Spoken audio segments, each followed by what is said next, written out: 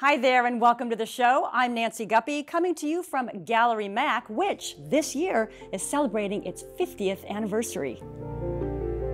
Located just north of Pike Place Market on Western Avenue, Gallery Mack was founded in 1974 by Barbara Mack with the mission to represent contemporary art from established and up-and-coming artists, all living in and around the Pacific Northwest.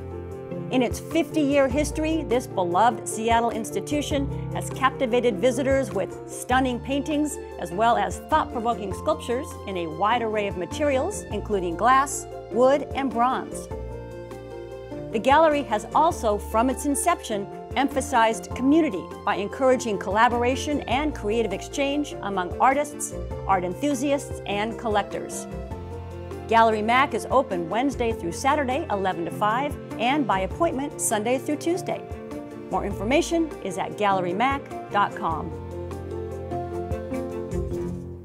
We've got a great lineup for you, including Mural Masters in Burien, a slate of summer fun, and a new release from the great Sarah Rudinoff. And we'll begin with a snappy new edition of NARF. It's time now for NARF, Neighborhood Adventure Ramble with Friends, with your host, Jed Dunkerley.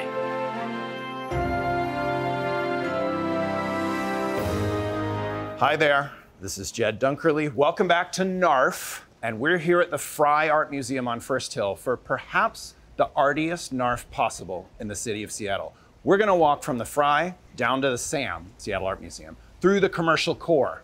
And in the process, we're gonna hop on some POPs. Now, POPs are, of course, privately owned public spaces. You can learn more about them at seattle.gov's Department of Construction and Inspection website. But today we're gonna learn about some history, some art, have some fun. All right, let's go get NARFing. Here we are at St. James Cathedral, opened in 1907, featuring a delightful little courtyard that'll take you right back to old Europe. Then in 1999, the addition of these massive bronze doors sculpted by Ulrich Hinn, who also did the doors at the National Cathedral in Washington, D.C. Here we are at Freeway Park, built in 1976. This is 5.2 acres of brutalism and nature. What's not to love? Plus, rated as one of the 7 best parkour locations in the world by the World Free Running and Parkour Federation.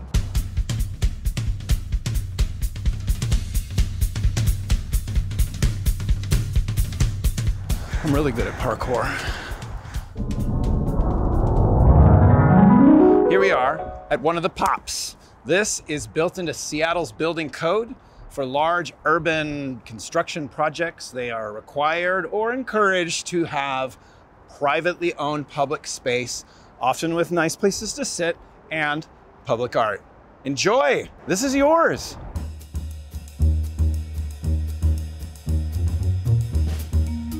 Here we are at the Washington State Convention Center, next to one of what I think is the most poignant sculptural installations in all of Seattle, a work by Buster Simpson known as the George Monument. What you've got is a bowing nose cone from which grows ivy around a trellis in the shape of Chief Seattle. Then cut back by a negative profile wind vane in the shape of George Washington's face. Cultural assimilation, public art, Seattle.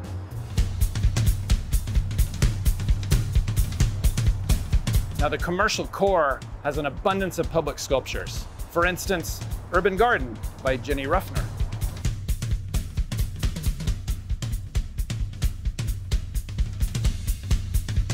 Here we are in the plaza of the IBM building. This is the site of the former Seattle Ice Arena, home of the Stanley Cup champion Seattle Metropolitans.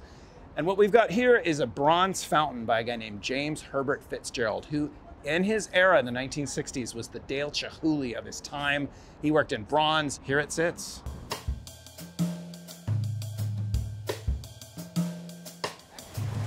Here we are in front of the downtown library. Behind me, I've got a fountain by George Tsutakawa in 1960 called the Fountain of Wisdom. which as you can see is flowing mightily here in 2024.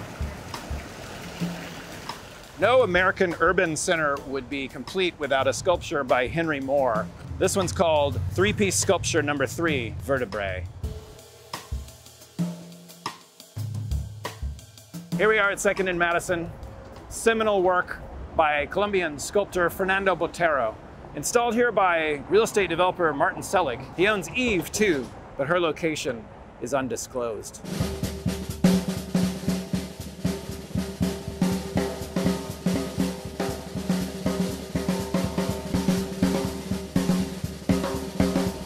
Okay, well, our NARF ends here at the Seattle Art Museum on 1st Avenue, home of the iconic Jonathan Borowski sculpture, The Hammering Man.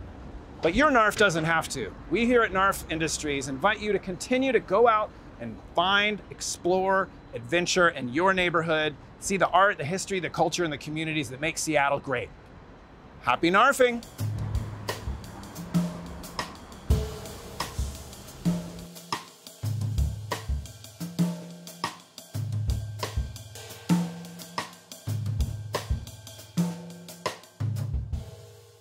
Murals activate public spaces, especially in urban areas. Case in point, the 7th installment of Mural Masters in beautiful downtown Burien.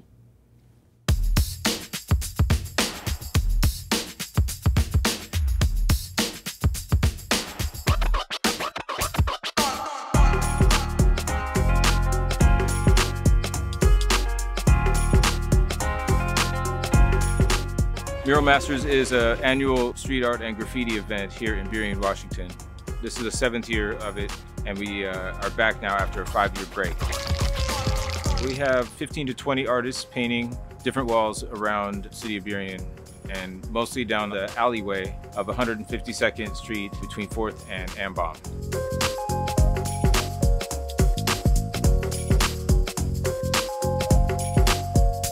We want to make pedestrian walkways more accessible. We want people to be walking and feeling safe. And so if you have a beautiful area like a mural and people are taking pictures, they're more likely to walk through and eat at restaurants and shop at local stores and just be in the neighborhood, use public transit.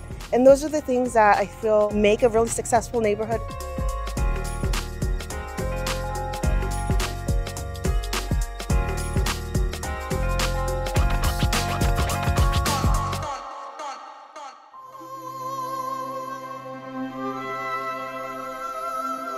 We're painting a beautiful mural of the birth of a spirit. So it's kind of emulating the center source and us coming from the center source outwards as separate spirits. If you're really looking at it, the center portal source is really where everything and all the energy emulates from. And as we grow further, we go further into the unknown.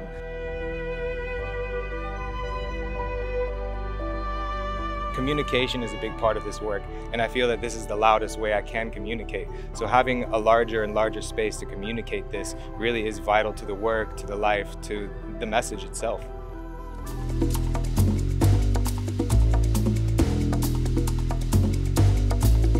I grew up in Vietnam. I lived right across the street from a movie theater, and I've always been visually stimulated. I was asked by Sam Sneak, close friend of mine for 30 years now. He called me up, it's like, hey, I heard you doing murals. You want to be a part of this Mural Master? And it's like, yeah, I would love to. It's summertime. It's, you know, what a great time to be a part of something.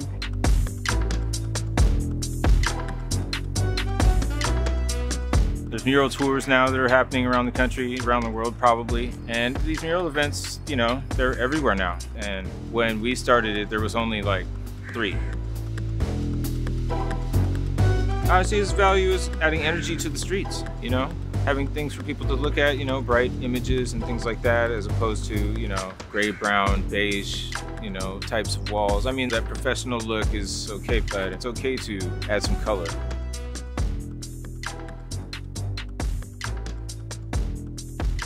I've always drawn. I'll always draw on stuff that's from inside of me, and I think it's inside of a lot of people.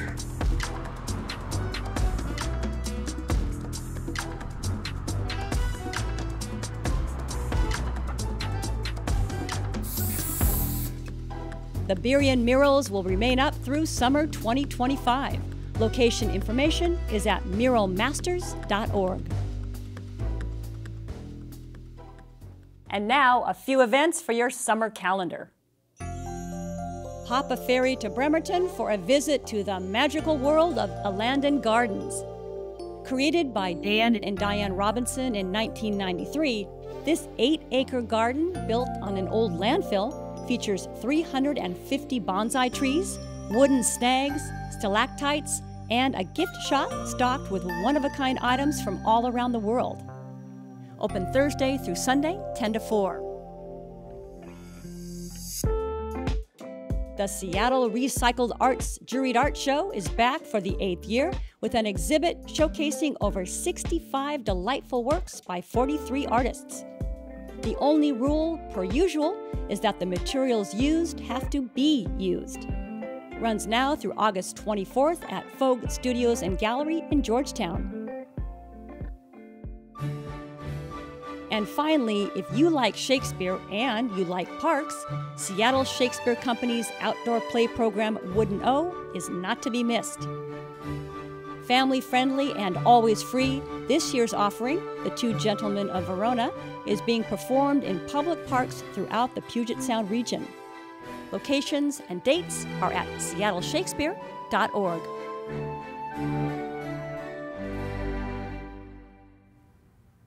And that's a wrap. Big thanks to Gallery Mack for hosting us, and a heartfelt congratulations on their 50th anniversary. To plan your visit, go to gallerymack.com. And we're going to leave you on a musical note. Powerhouse performer Sarah Rudinoff recently released Together, an album of favorite songs she has sung from a wide variety of genres, including jazz, blues, musical theater, and rock and roll. In addition to the great music, Together is, at its heart, a celebration of collaboration and the talented people Sarah has worked with for over 30 years. Together is available at togetheralbum.com, and mark your calendar for the record release show happening Friday, July 26th at the Century Ballroom on Capitol Hill. So here are Sarah Rudinoff and Greta Harley rehearsing their original song, I'll Meet You Here. Enjoy, have a great summer, and we'll see you in the fall.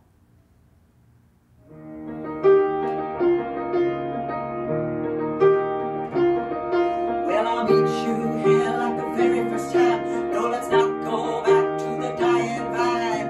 I won't drink from your wishing well. I said, well, I wish you well, I wish you well.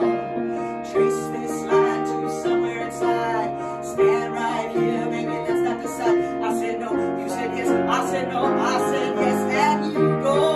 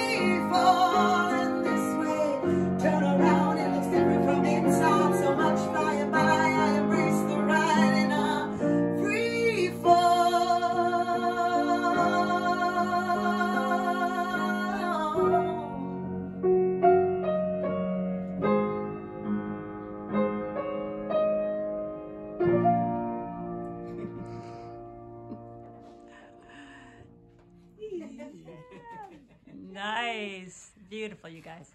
That was great.